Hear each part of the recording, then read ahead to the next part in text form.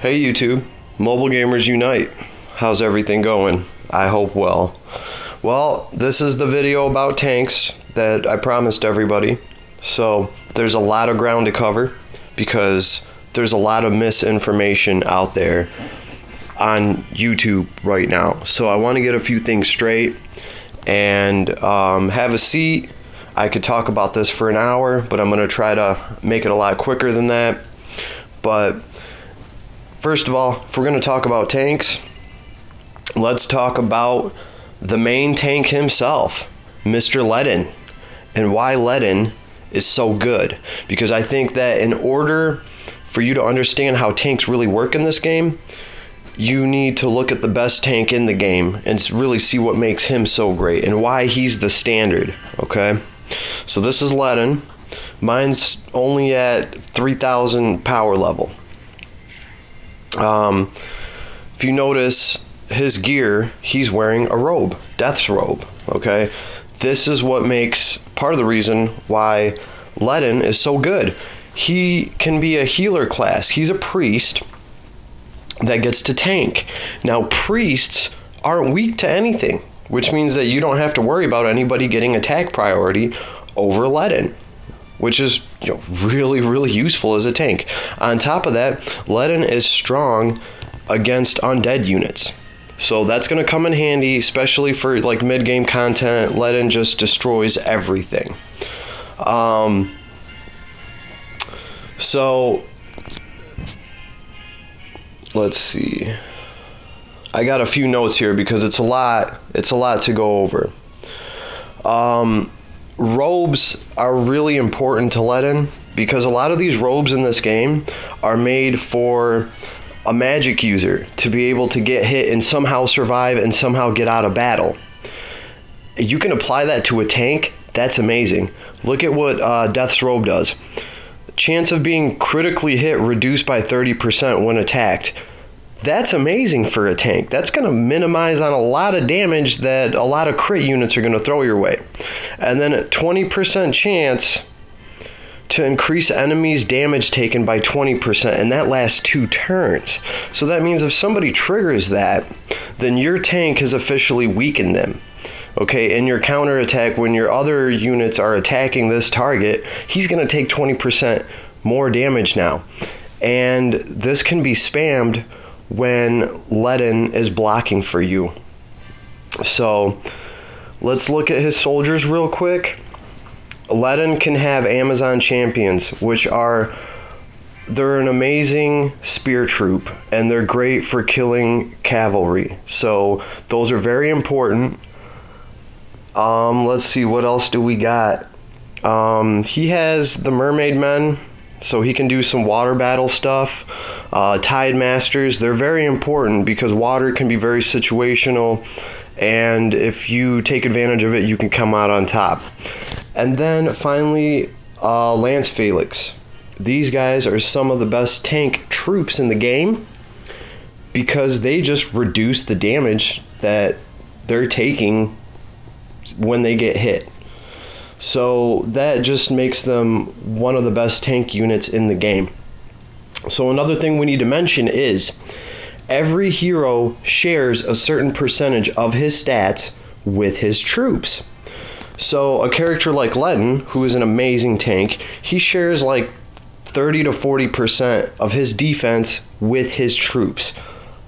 That is a big deal because when we start talking about some of these tanks, for instance, Mr. Altamuller, a lot of people think that he can be a tank for a Dark Incarnation fusion team, or that he can be a tank for the Empire team.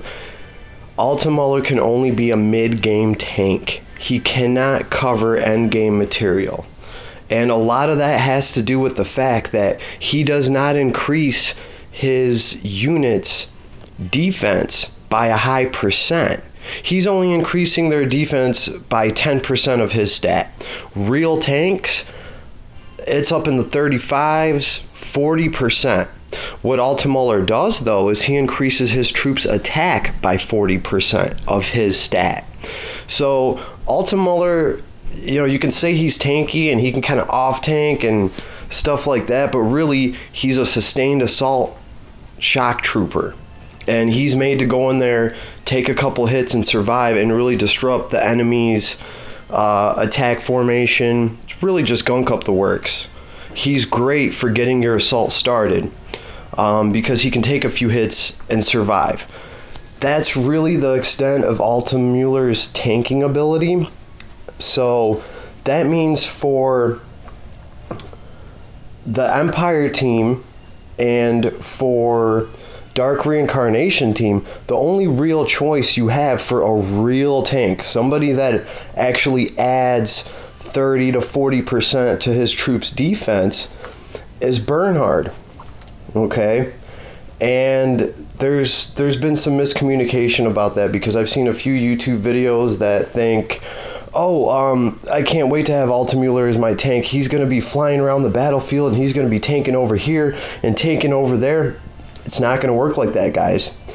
If you look at Altamüller, if you look at his troop choices, because these things are actually going to be what's doing a lot of the tanking, okay? The Dark Centurion are great. They have good defense and stuff like that, but they only move 3 blocks. So much for, flying across the battlefield and tanking everywhere, unless you want to bring like Griffin Knights with you. They have 185 defense. They're not really going to tank much. Gargoyles, your defense is around 200, and it's not going to get that much help from Altamüller's stats, which is why he is only a mid-game tank. And honestly, guys, if you're trying to run Altamüller as a tank, it's a waste of him as a character, really, because he can be doing so much damage out there, so much sustained attack. Okay, so we're also going to talk about Vargas and Frivia. Now, these are tanks that are of the Lancer class, and that's important because most tanks are Lancers. Why are most tanks Lancers? Well, I'll give you a pretty good idea. First of all, Lancers specialize in taking on cavalry. Cavalry are the hardest hitting troops in the game, Leon included. So as a result, Lancers are anti-cavalry. So to make up for the huge amounts of damage that they have to take, Lancer units are given a bunch of damage reduction. If we go into training over here and we start looking at Lancers, they have a lot of skills here, especially in the higher levels, that, let's see, when a Lancer's hit points below 50%, damage taken is reduced. And then what's this? Lancer damage dealt increases when being attacked. So these guys are really just all made to reduce damage as much as possible and to really shine when they're getting hit. Okay? So that's why most of the tank characters in this game, they're going to be green guys. They're going to have Lancers. Okay? This is what makes Bernhard and Ledin so important. Okay? Ledin, as we already went over, he gets to be a cleric. So he's a healer class, but he gets to, take defensive troops. He gets to give them a good defensive bonus off of his own stats, and he doesn't have a weakness to anything. Tanks like Vargas and Freya, they're stuck in the Lancer class, which means that as soon as an infantry unit comes, he's going to shred them. He's going to do double damage to them. It's not going to be pretty. So those are the flaws with those tanks. But if you can, strategize, and if you can keep infantrymen away from your Lancer tanks, they do a very good job, and they absolutely destroy infantry. Okay? But this is what makes Bernhard, it makes him special, right along with Ledin. Now, Bernhard cannot become a cleric class. He can't be a healer tank. Only Ledin can do that. But what Bernhard can do is he is technically considered an infantry unit. He's an infantry unit tank. Now, he's not that special because Ledin can technically do the same thing. If you go through his hero class, he becomes an infantry unit, and he can still use some of his, all of his tanking abilities while he's an infantry unit. So, can he outdo Bernhard? The answer to that is no, because Bernhard has his fusion power, he can make himself do more damage to units that he has attack priority over. Like Lancer units. Bernhard destroys Lancer units because he's an infantry unit himself and they're polar opposites. So that makes Bernhard very, very interesting. On top of that, this is what people really overlook about Bernhard. Let's look at a tank like, let's see, even Ledin. Ledin's a great example because he's the best tank. Let's look at his soldiers real quick. We got spearmen, we got some exorcists, of course, and then we have infantry, and he has a weak cavalry unit that he can take. Okay. And I think a lot of that's because if they gave him a strong cavalry unit, he would just be OP. Regardless, Bernhard can do the same thing, except he can take a better cavalry unit with him. And what he can do is he can use his fusion power to get that cavalry to do 20% more damage because they're going to have attack class priority over infantry units. So if Bernhard's fighting another infantry tank like him, Ledin, he can bring, let's see, what are his troops? I was just looking at this. He can bring, first of all, these red guys, the Dark Guard, they're one of the best things for Bernhard, and we'll cover that. But he can bring Guardian Cavalry. When attacking damage taken is reduced by 24%, that's amazing. They have a high hit points. They have a good attack. Okay. So he can always make sure that he has some sort of attack priority. Even if he himself as the hero isn't getting that 20% damage from attack priority, he can make sure that his troops get 20% more damage attack priority. And let me tell you something. If you get hit with his Guardian Cavalry unit at full strength and they have attack priority over you, well, they're going to do double damage to you, and then they're going to do 20% more damage. That's 20% on a huge pool already. And then throw in Bernhard's damage, whatever he's going to throw in there. So it's a lot of damage that he can do because of his fusion power. Okay, and while we're at it, let's talk about the Dark Guard. Typically, Bernhard is going to run the Dark Guard. And in my opinion, the Dark Guard is the strongest infantry unit there is. When attacking after battle, it deals damage equal to 10% max hit points to the enemy. That's a nice barb. It hits for like 1500. But then here's the best part. After that, restore 20% of soldiers' hit points. That's amazing. These guys are like, 2/4 vampire bats and 1/4 Lance Felix. They are awesome. And if you level them up with Bernhard, and if you take advantage of his fusion power, Bernhard can destroy other tanks. Because remember, he's the polar opposite of most tanks, like Freya, like Vargas. We're talking some of the best tanks in the game here. He is their headhunter. About the only person he can't really do this to is Ledin. If Ledin and Bernhard meet on the battlefield, they're pretty even when it comes to class priority, because they're either both going to be heroes or infantry class, or Bernhard's going to be infantry and Ledin is going to be a paladin, so he's going to be a healer class.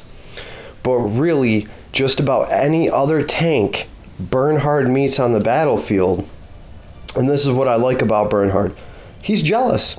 He's jealous as a character, and he's jealous as, his mechanic in the game is a sign of a lot of jealousy. Bernhard's the emperor. They make that very clear. He doesn't like having to be rivaled for power. in the story, he even uses Basil to try to get a bunch of power and steals it from him, because there's no way in hell he's going to let Basil be more powerful than him. He says a few times that, oh, the Alhazard, yeah, it poisons people's minds and stuff, but those people aren't as strong as me. Well, whatever the Alhazard can do, it can't do it to me because I'm just that powerful. So Bernhard is very jealous. When he sees another tank on the battlefield, he goes and rips his throat out. And most of the time he can do that very easily because of his fusion power and the fact that he's probably going to have attack priority over any Lancer unit, which is really cool. And this is what I like about Bernhard, is that you get to play a tank who's anti-tank. Also, when you play Bernhard, it's different, because most tanks are constantly just throwing abilities that let them tank and block and get in front of people. When Bernhard tanks, he's actually attacking people. It should just be part of the strategy. You should move your team up, and whoever your weakest link is, be it your healer or Leon, somebody that needs tanking, leave room for Bernhard to stand next to him. Bernhard should be the last unit moved up after everybody's already done their damage.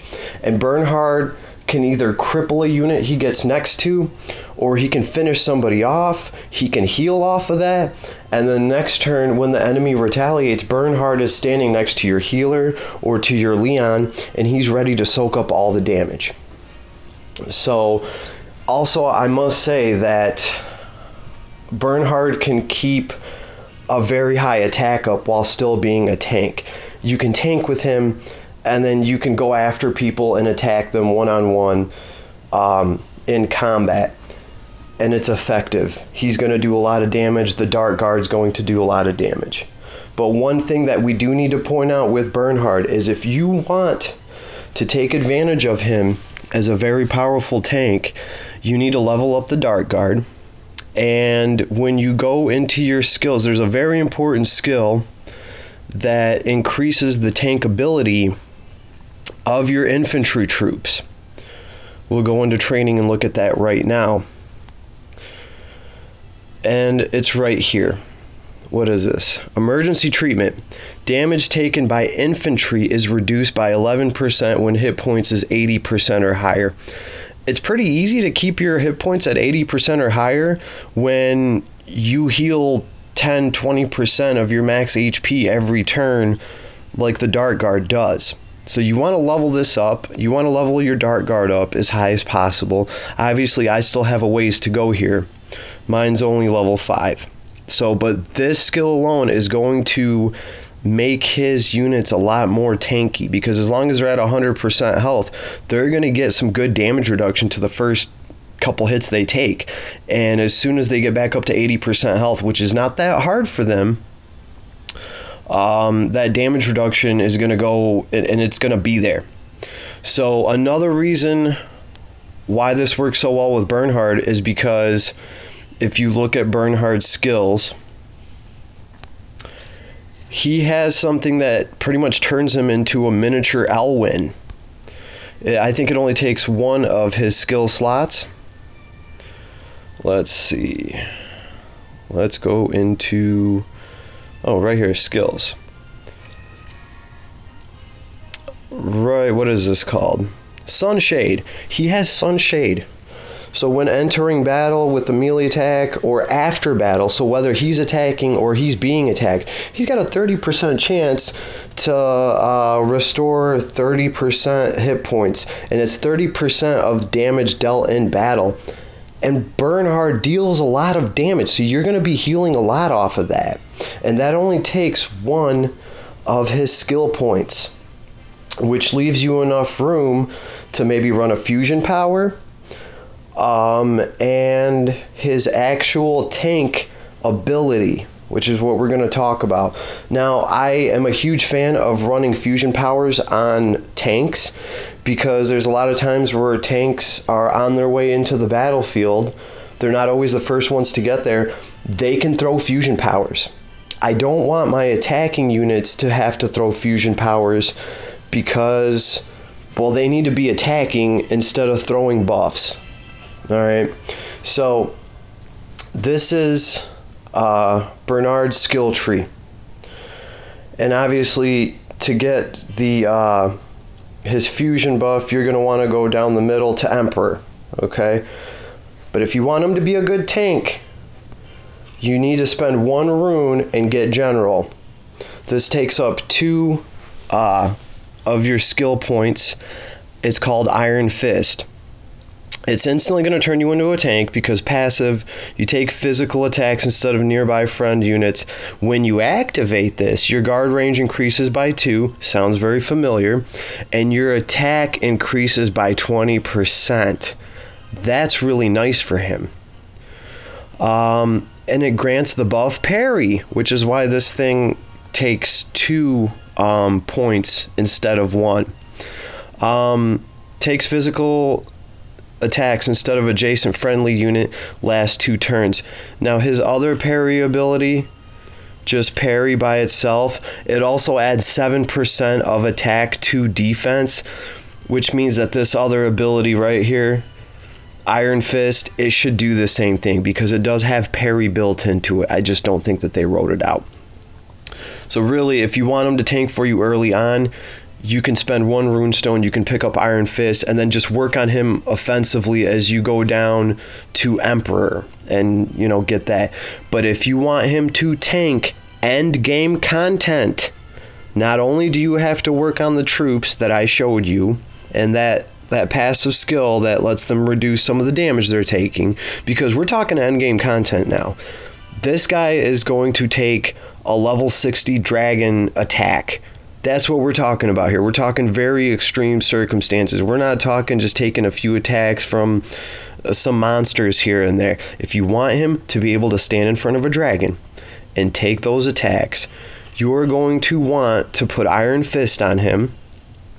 And then from here, it's absolutely crucial that you put Heavy Shield on him. Between those two, that's going to take 4 of your skill points. Heavy Shield, when attacked with a melee attack, 25% chance to decrease damage taken by 50%. That's huge. That right there is what's going to help you survive a dragon attack. You're talking about dragon that they have 1700 attacks sometimes. It's ridiculous, especially at level 60. And if your tank can just stay alive for 2 or 3 turns sometimes, that is the difference between winning the battle and losing. So for him to have just a quarter chance to cut the damage in half, and that's after the damage has been processed through his high defense and his troops and all that, this is really going to help him stay alive. But unfortunately, you have to put 3 runestones in him to fully unlock him as a tank. Now, because I run these teams, I run these fusion powers, yes, I will be putting the runes to unlock General, and then I will be going through and getting Gladiator, and what is this one? King, Emperor, well, whatever this last one is. I also need to talk about Gladiator. He gets Shield Bash, which is super nifty. It's just like Basil's ability to put somebody to sleep. That, of course, takes 2 of his skill points, so you're primarily going to be using that in PvP, but I do see that being very, very useful in PvP. So this guy's got a lot of utility, and he's got a lot of fun stuff to use. That being said, he is my favorite tank. Now, the big question, who's a better tank? Who's the best tank? Is it Ledin? Is it... It's obviously not Altimer because we talked about that. He's only a mid-content tank. So, who's the better tank between Ledin and Bernhard? Well, Ledin is a better tank. Okay, but we need to stop and ask ourselves why. Well, Ledin's a better tank because he has to be, because of the fusion group that he tanks for. Ledin is running around with a bunch of very squishy characters that quite literally need Ledin to be their Superman. You're talking characters like Chris, I mean just really squishy cannons that if Ledin's not there, that team would get picked apart so quick. Then let's look at Bernhard. Who's Bernhard tanking for? Well, Bernhard's going to be tanking for an Empire team or a Dark Reincarnation team. Really think about that for a second, because who is there to tank for in those teams? You got Altamüller, who is already Mr. Half Tank himself and is already flying around with 350 plus defense and a high magic defense. Okay. Let's see, who else do we got? Oh, well, we got Basel. Let's see, Basel can use some tanking, except Basel can bring Stone Colossuses with him. They're a 10,000 hit point shield, and after 70% health, they reduce the damage that they're taking by like 30%. So doesn't look like Basel really needs that much tank ability. Let's talk about, Lana. He can tank for Lana. Oh wait, that's right. Lana still has lava golems. They're not as tanky as Basil's golems are, but they're still very tanky, and they still have close to 10,000 hit points. So then, well, what do we need Bernhard for then? Who is he even actually going to tank for?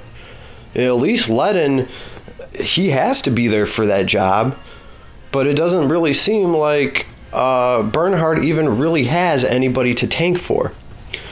Now, guys, really stop and think about this. Remember, we live in a healer's meta. Your healer does not have to fit your fusion power, because healers are skill-based, not stat-based. If you're running a healer that doesn't get the advantage of the fusion power that you're using, it's not even going to really matter.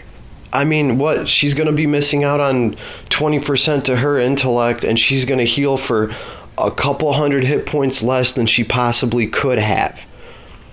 So, that being said, even if you are running an Empire team, even if you are running Dark Reincarnation, you're probably going to have a god tier healer there. So Liana's going to be there, or Tiaris is going to be there. That is who this guy is going to be standing next to. Really. So keep that in mind.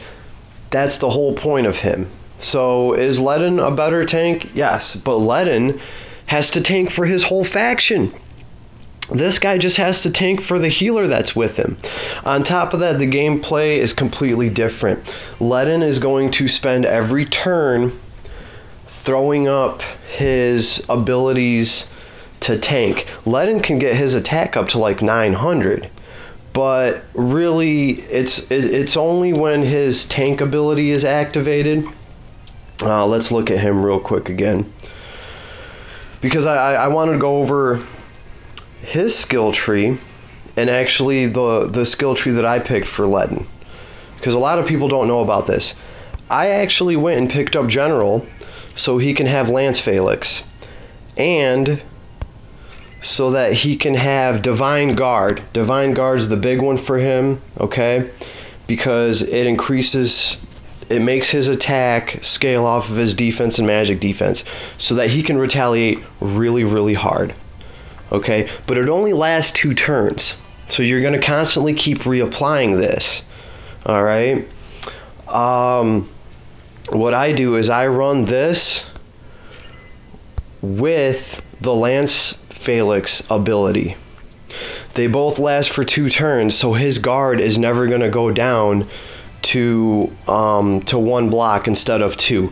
And this Lance Felix stacks with the Divine Guard because it increases his defense by 20 more %. So when you have both of these going at the same time, your attack even increases a little bit, because your attack becomes scaling off of your defense, and Lance Felix gives you 20% more defense.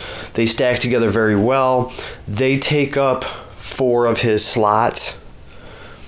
So for the 5th one, I'm obviously running Block. Has a 30% chance to decrease units' physical damage taken by 30%.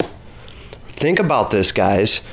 Bernhard has a 25% chance to decrease physical damage taken by 50%, not 30. So, you can see where they're comparable, and really that's what it takes to be able to tank end game things, because you're going to be jumping in front of dragons that are attacking you and stuff like that. So, ask yourself why does this tank have to be so good? It's because of the people he has to tank for.